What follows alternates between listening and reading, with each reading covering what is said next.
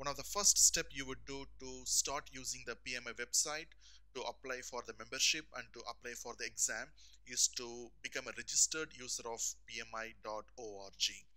To do that, log on to pmi.org. That will take you to the PMI website. On the top right corner, you would see here login or register. Go ahead and click that button. Now in this page, you could either log in using your credential, or you can see here you can go ahead and become a new user of PMI. Now to apply for the PMI membership or to apply for the exam, you must be a registered user of PMI. Now registration is free of charge. You will not have to pay any payment. So go ahead and click create an account.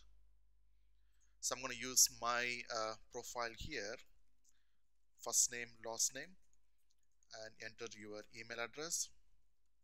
I recommend to use your personal email address instead of your official email address, because you might move from one company to another company, so it's always advisable to use your personal email address.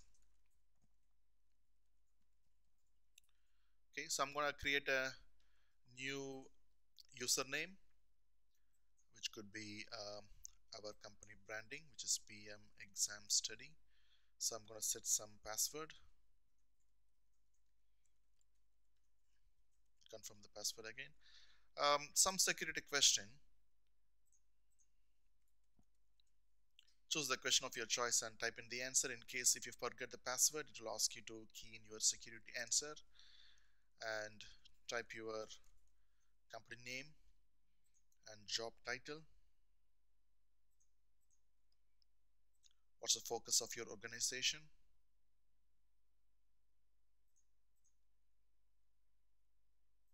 And your functional area. So it's up to you to receive a promotional messages from PMI. If you like to receive, then enable it, or if you don't want, just don't bother about it, right? And you can ignore this PMI member ID. Just go ahead and click submit. Now, as you could see, now my name appears at the top here, which means I have registered at pmi.org as an registered user. So that's all it takes to become a registered user of PMI. With this registration username and password we just created now, you could able to log in and start applying for the membership as well as applying for any of the PMI credential examination.